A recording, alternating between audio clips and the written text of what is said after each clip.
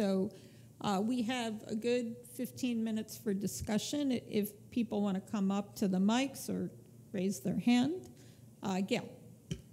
Yes, I have thoughts along 3 lines, so sorry, bear with me. I mean, I do think CSER has an important role, as you both outlined, in what are the best tests, what are the best indications for which test. Is it a gene, is it a panel, is it an exome? And that's a really important role, and to think carefully about the design and collecting data across sites for that. An area that hasn't been discussed at all is pre-authorization of tests. It's actually a huge work issue in the genomics medicine clinic. It's a big obstacle to care delivery, and some sort of activity in streamlining pre-authorization. I don't know what the challenges are because we all have different payers to deal with, but there must be some way to make that a more efficient and effective system.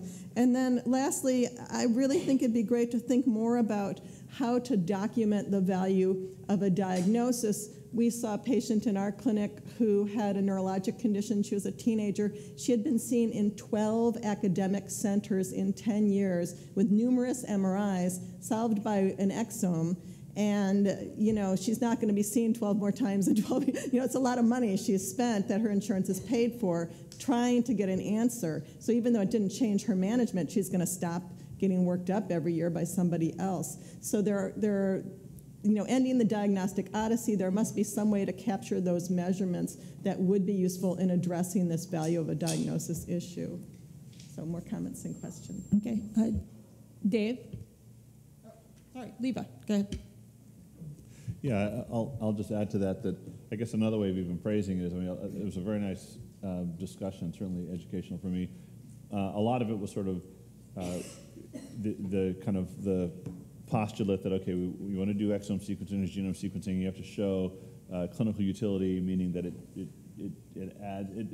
leads to a positive outcome. But the flip way, which I think the diagnostic odyssey is one, and then in cancer, sort of the expense of therapeutics is another, where you could say, well, you know, there may be equivalence in outcomes, but it costs less. I mean, because there's a hypothesis that given many of these drugs that in cancer cost $10,000 a month or $120,000 a year, what have you, that genetic testing of whether it's an exome or, you know, kind of multi-gene testing could, in some instances, actually lead to a reduction in costs, even though the outcomes may not change necessarily. So I guess how does one, is there a path there, and would it be different at all than what you described, which was kind of focused on show me that the test improves outcomes or is associated with improvement of outcomes? Yeah, and I would just comment, because some of us talked about it at the break, that many of the CSER sites are interviewing physicians exactly about this decision making. And so, for example, we have a paper being submitted that shows that physicians are less likely to recommend clinical trials for targeted agents if the exome showed the target's not there, even though that testing is not otherwise required to use the agent. And so I do think we are getting data from physicians that we haven't really talked about today. And in the adult cancer, it's even the bigger issue is off-label use, because that's where the real payout from insurance companies comes, is off-label use of expensive drugs, which is the very reason why we want to do precision medicine. But so anyway, love to hear your thoughts on that.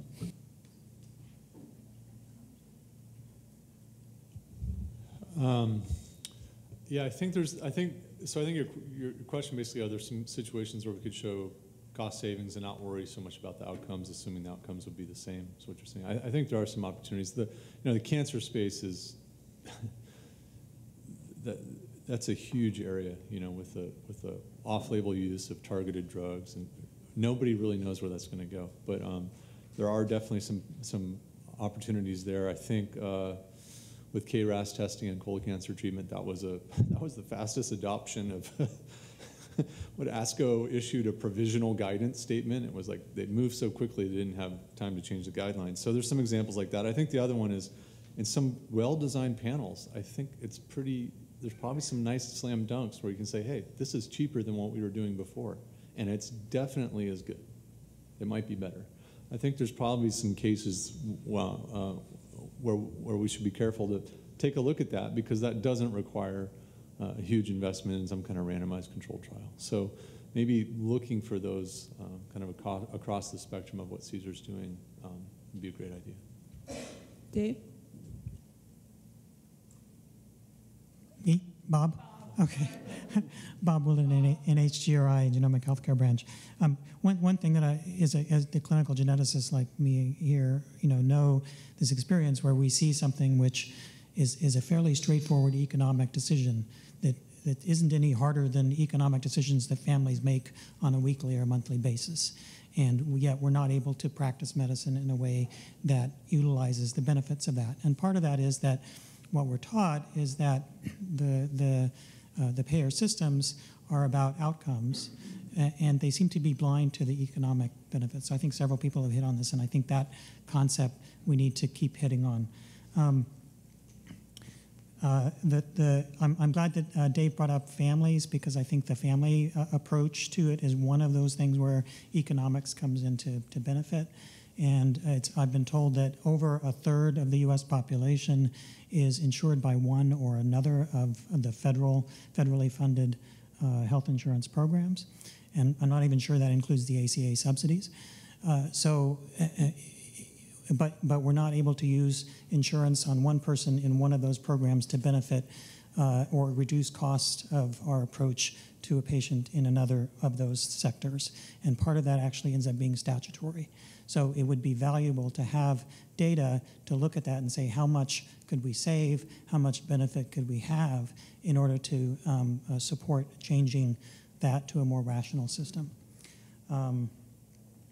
The third point I wanted to make was that as part of the ISCC, the Inter-Society Coordinating Committee, I started an insurer education working group, and that is with Blue Cross Blue Shield Association, and we have been producing webinars to educate the insurer staff, in part to help them deal with the pre-authorization process more effectively, and in part to be able to become comfortable with the questions that they have to answer about the different testing and reimbursement and coverage. So that process is ongoing. We're at about number 6 out of 12 of those webinars. We have approval to bring those out of the Blue Cross Blue Shield system into the public, and so we're trying to figure out where to post those on NHGRI.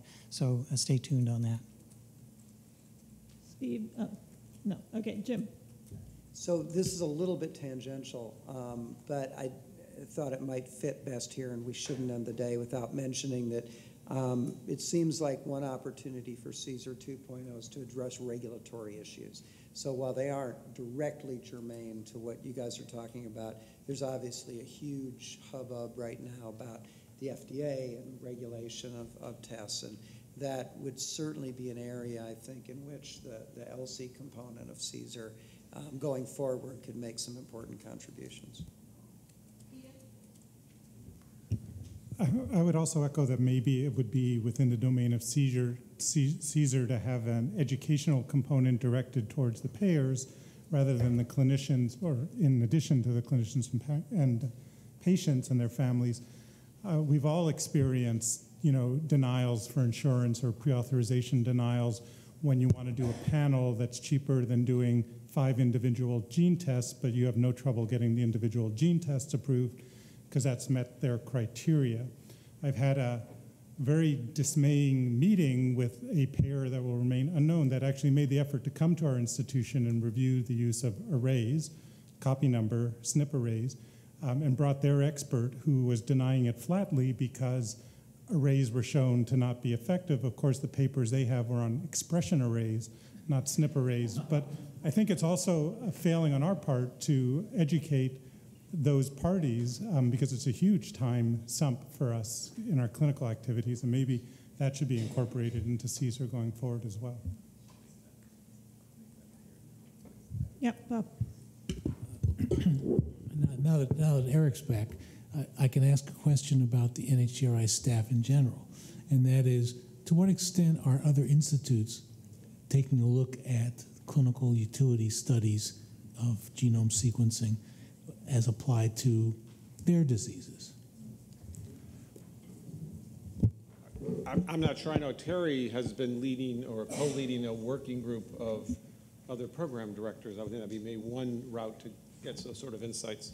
Right. So there's been very little work in that area, as in any of the assessing the implementation of genomic medicine. But I'd call on my colleagues from other institutes who might have other information to step up. And I should say, when we talked about kind of our vision of CSER 2.0, several of the sites talked about partnering with cohorts from other institutes to try to introduce genomics into those cohorts as one method. Yep. I just bring up the point that this is a huge area. It's obviously of great interest, and there's been a problem with the NHGRI being saddled with what I think are NIH-wide responsibilities, but with an NHGRI budget to do it with. Well, you've been waiting for a while, so did you have something you wanted to say? Naomi Aronson, Blue Cross and Blue Shield Association. Thank you, Dave, and thank you, Pat, for those presentations. I'd like to make a few remarks from our vantage point in the Center for Clinical Effectiveness. We provide the scientific analyses of the evidence for our 36 plans and 106 million beneficiaries. So the first remark I'd like to make is I believe that the underlying issues here are really not about the test. It's about the cascade in this broad array of information. And I think you'd agree with me that maybe we haven't completely, you as clinicians and scientists, grappled with that cascade. And that, I believe, is an underlying caution around here, around a payer's approach. So I would really like to emphasize that. Second, I'd like just so we're all on the same page, why don't you define cascade? Cascade would be findings with respect to other conditions that then go on for more examination and more testing. And believe me, you are living in the wake of the impact of imaging, which had a huge impact over the past several decades on healthcare costs. And nobody really wants to relive that. And in fact, I don't think we can afford to relive that anymore in the current environment, particularly if we want to expand access to healthcare coverage. So it's critical to maintain affordability. One way affordability is maintained, unfortunately, is passing more costs on to the subscriber. That is regrettable, but unless there is some clear focus on what is necessary and what is useful, that will probably continue to be the easy way of managing this, because it's terribly difficult. Second, I really do want to emphasize that medical necessity definition is it's not a whim, it's not an opinion, and it's not a philosophy. It's contractually based. That is the product that has been contracted for. If you want a product in insurance that covers another level of information rather than that which alters a clinical decision, then that is a different contract, it is a different benefit, and it will be a different cost. So be careful what you ask for, because the consequences may be unanticipated. Finally, I do really want to take issue, Pat. Perhaps there has been an expression of we want randomized controlled trials, but that is certainly not what we're saying in our evidence analyses. One, it's well understood that in diagnostics in general, most evidence is indirect, meaning it's pieced together in a chain of evidence from various sources, both performance and understanding the consequences of a test. Certainly, clinical validity information in itself can often permit that kind of inference from indirect evidence. Not always. It becomes more difficult where you're going to areas where there is really the definition of a disease is changing, and that is the area you are stepping into. So I want you to understand that this is not just a limitation of what payers know, but it's kind of a limitation of where the field is at. And we have no ignorance of adaptive trials, of the use of archived samples. All that is accessible to us, and we make it accessible to our plans. I do believe, once again, we have to go back to this fundamental underlying issue being, one, understanding what the contract covers and it doesn't cover. And as a social policy decision, one might change that, but you need to understand the consequences. And then understanding some of that reticence, however it may be expressed, is being around what is the cascade and its consequences. Thank you. Okay, so Debbie, quickly as Katrina gets up. I just wanted to bring up something related to what was just said, but before I do that, I just wanted to say that the NCI with TCGA made a big investment that's led to a lot of the information that's been used with the NHGRI, the TCGA. NHGRI, right. But the NHLBI is also making a big investment in genomic medicine by large-scale sequencing in the TopMed program of. But Debbie, I mean, I thought Bob's question was a little more clinically downstream than Yeah, discovery. and Work. TCGA was all about discovery. Right, but I think the discoveries are leading to more, and I think we need to bring that up. And I think they are going to some of these. The other thing is on the healthcare providers and passing the costs off to the individuals in the program. I think we need to carefully look at the ethics of this. I mean, I'm involved in Mendelian diseases, and parents would pay anything to find out something that could help their child.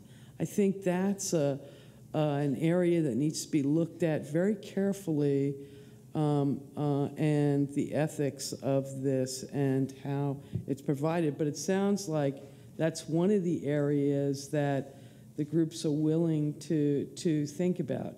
But I'm very concerned about that area and the ethics of it. Same way with cancer and family members. Great, thank you. And I would just say one theme about the cascade is we also talked about the cascade of diagnostic tests, and I think you have to balance those two. So Katrina, who's a member of our CAP from Mass General, is going to kind of summarize.